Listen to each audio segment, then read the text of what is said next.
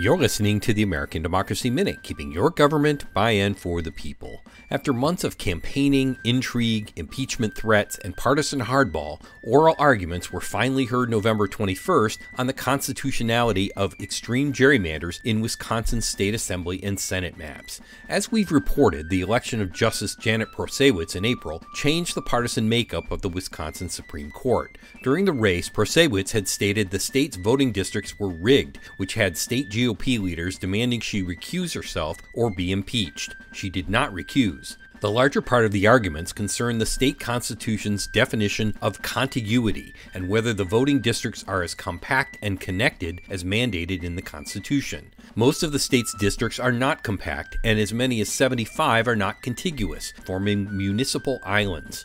A decade of manipulation of the districts has led to an inflated GOP majority in the legislature, despite almost equal numbers of Republican and Democratic voters. This manipulation resulted in a 64-35 majority in the Wisconsin Assembly and a 22-11 majority in the Senate.